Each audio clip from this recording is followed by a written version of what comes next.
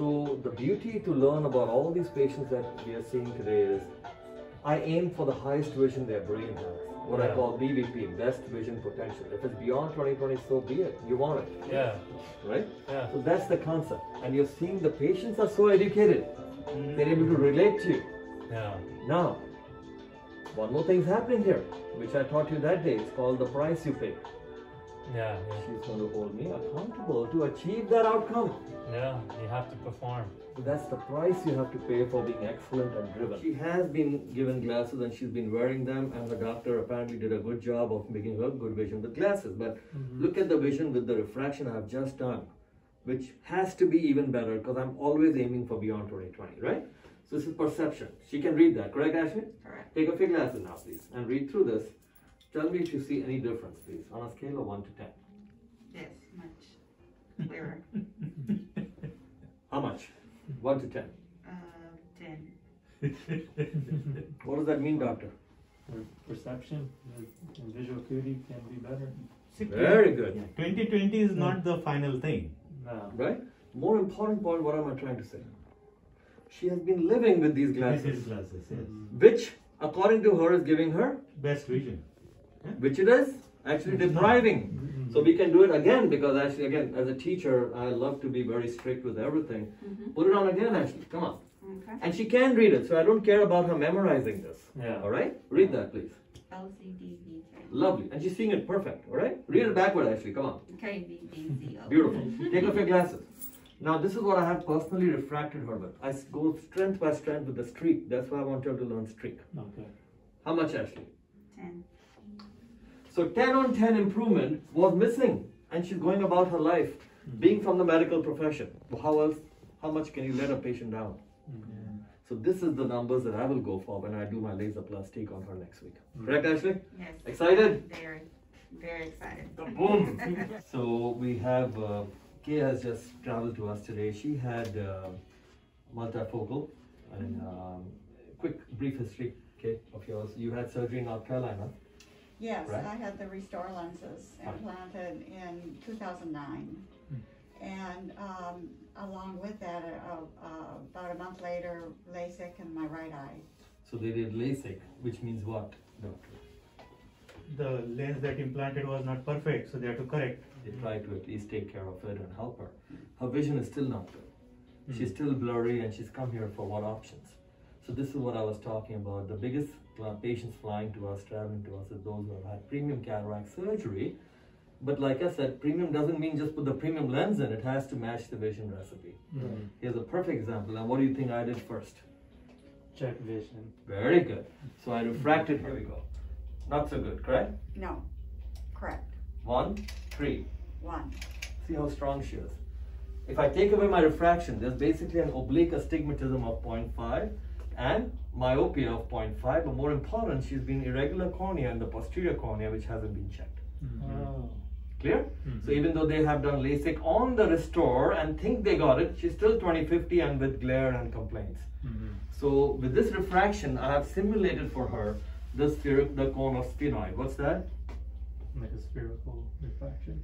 The spherical aberration cause, right? As we have on the cone, the focus cone here. So if you look at that, this refraction gives her that much difference, and it's just 0.5, 0.5. But I will now use that with my knowledge as a skewed cross astigmatism axis and correct it with the laser in 4 minutes. Okay. And she's done. Right? Okay, so yes, so if I have to ask her what's the other thing I do, doctor? My perceptive test, remember? So now what I'll do for her is, okay, can you do this for me? Cover your right eye with your hand, please. Can you read that? It's real blurry. Sure. RH something Z at the end. Now, can you imagine? The doctor who did this must be an excellent surgeon. They've done a ReStor lens and they've done LASIK, and she's still struggling at 20/70. So is it really premium surgery? No. You get my point? Come forward. Take off your hand now and see with this now. Give me a number 1 to 10. How much better? 10. So what is left? What is left, doctor? Yeah, I mean. So you can see now the numbers are very low, 0.5, 0.5. Yeah. But basically I have unopened or discovered her posterior corneal astigmatism, like I was just teaching to you. And now we can fix that with a laser procedure in about 3 minutes. So here's her RI, here are her multifocal lenses. They're going to YAG capsulotomy and LASIK. You see the LASIK flap edge here, correct? Look at the topography. All this is important, but to me, my main portion is Vision and refraction.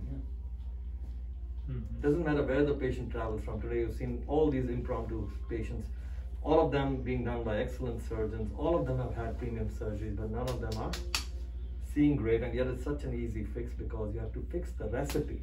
It's not just the ingredient. Yeah, they That's think true they premium. have only corrected the front surface, but they have forgotten the, Forgotten basic- anything that affects vision. Yeah. So this is a case of thin cornea, high regular astigmatism, high myopia too, right? We've done her surgery. She's doing great. And here we are. I had staged her for the dry eye treatment. Vision is doing excellent. And again, she's a patient who are called they are not candidate. Patients like these are called not a candidate because of thin cornea, high regular astigmatism, form first. And how's the vision test?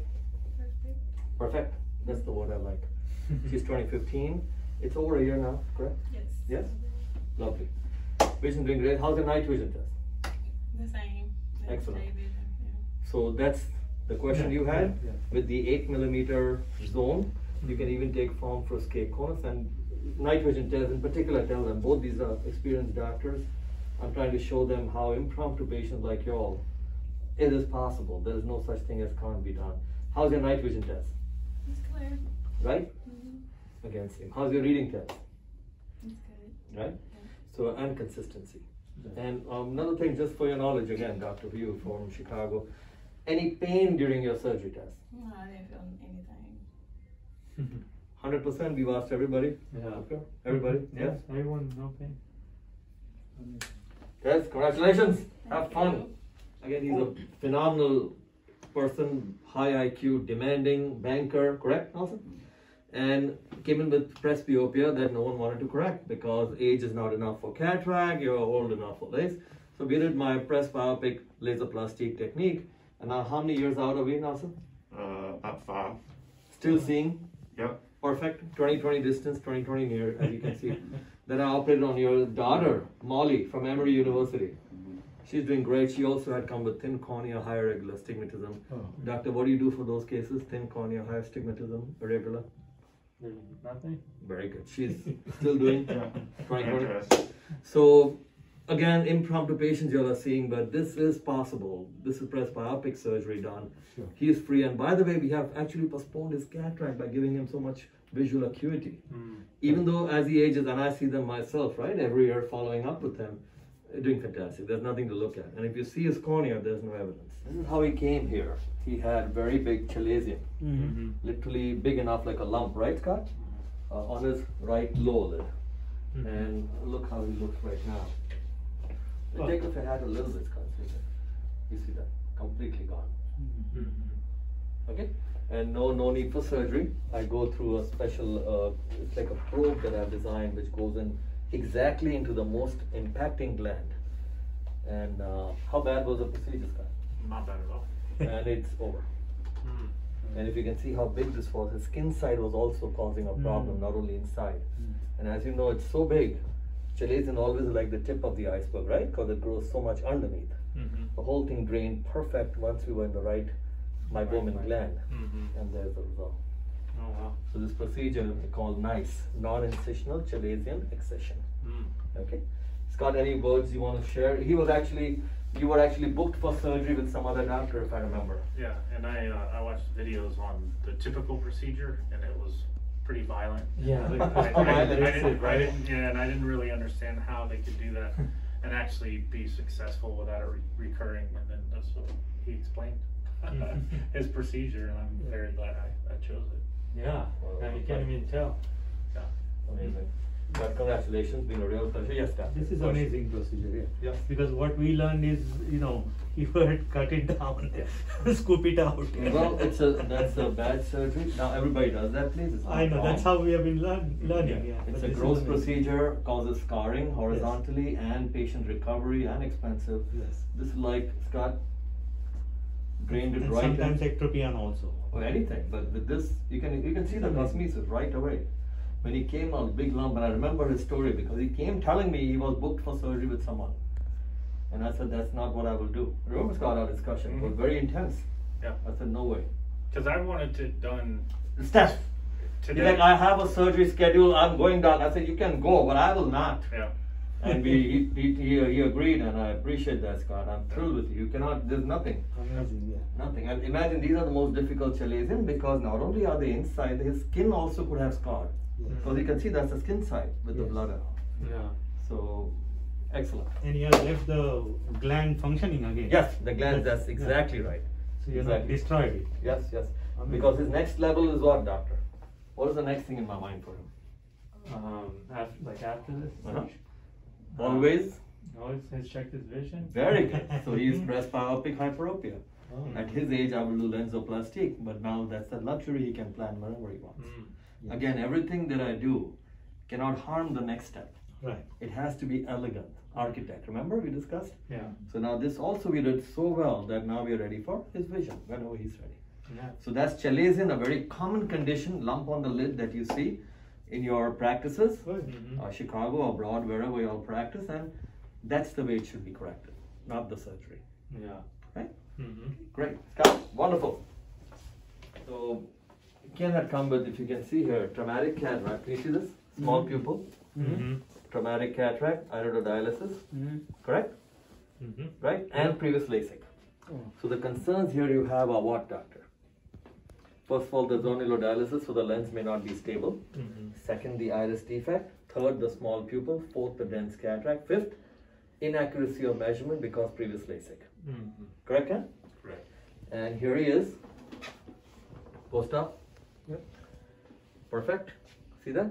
Plus, it's a premium lens technology there. Mm-hmm. And what's his vision, Ken, today? 2020. How much?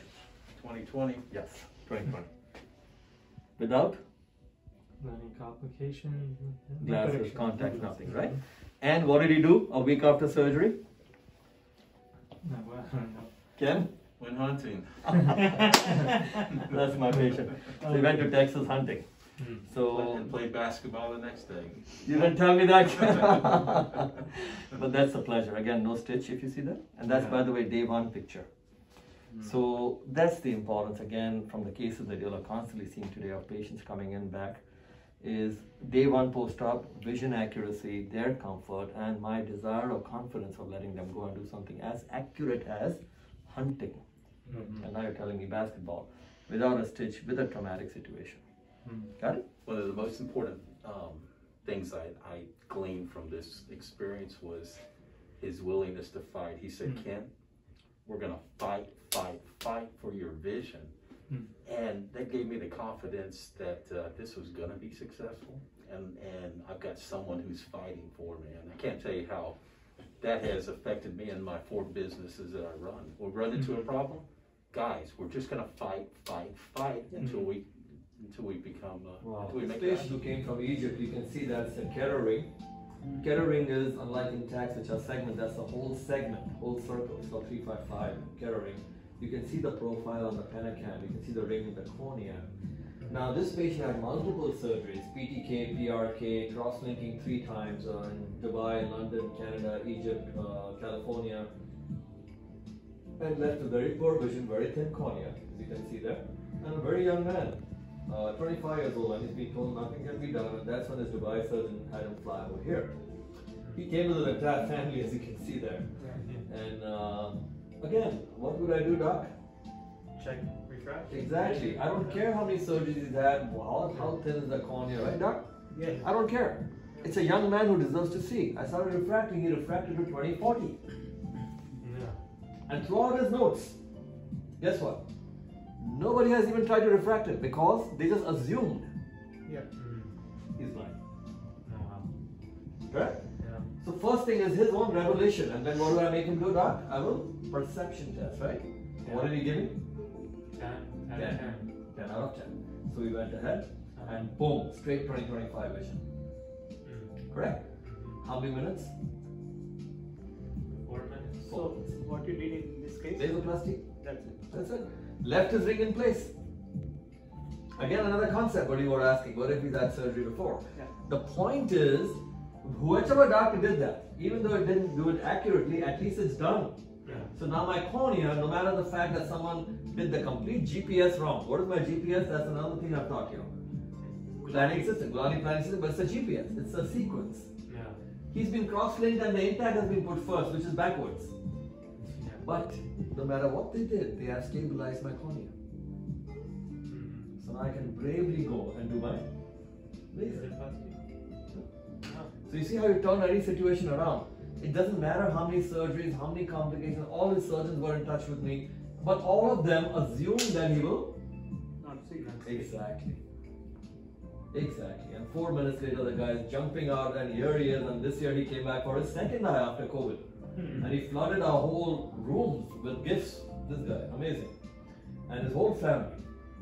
That's his dentist, surgeon, sister from Egypt. And the other sister, she's an artist. It's his father. He makes hospitals in Egypt. So my point is, there is no limit to keratoconus correction. No limits. Yes. So that's a A minus D, is it? Yes, correct. Correct. So that distortion there will cause any issue? Zero. What's the vision doctor? And what work does he do? He's a firefighter. Firefighter, yeah. Can anything get more tough? And he works at night. No, that's why I asked that. Yes. So that's why I didn't talk about it. You get my point? Anybody else would keep that up and now have a whole conference on it. It doesn't make sense, man. My patient's a firefighter working at night at 2015 vision. How can you discuss this? And now he's 3 years out, if I remember. He's 3 years post out. What can you say? You understand? So topography is important, but I'm doing this between the three of us. I do this more for teaching than anything. I didn't look at it. Why should I look? The vision is more important than this picture. All this technology is there, but this is more for me to relate to the doctors who are referring them that, hey guys, here you go. Are you happy? Oh, Dr. Gulani, this is amazing. Patient has zero astigmatism. You did magic. Alright, good. Thanks. That wasn't the reason for me to say that. My point was, did you see his vision? 2015. That's the point. So, you clear? Yeah. That's how keratoconus can be seen 2020, 2015. When you saw the previous cases, no matter how complex, they can be corrected. Correct? Yeah. Alright? Good. Case. He had cross-linking 3 times. Canada, California, Miami. 3 times. 3 times. And what's the only thing they didn't correct? Lovely. Guess where he lives? He went all over the world. He lives like a mile away. So he came and his surgeon finally sent him over and he said, you know, go get it fixed. So we corrected him. He's 2020. Got it? He's a stand-up comedian. Look at his astigmatism from 2.5 to 0.7. Do you see that? Do you see that shape? So how many cross-linkings can you have before you correct? Doesn't matter. Doesn't matter. Exactly. Yes. This is the way I do my case. Now, this is the firefighter I showed you. See my sequence. He came in with the left map. You see that? OD right eye. Keratoconus diagnosed. Correct? Yeah.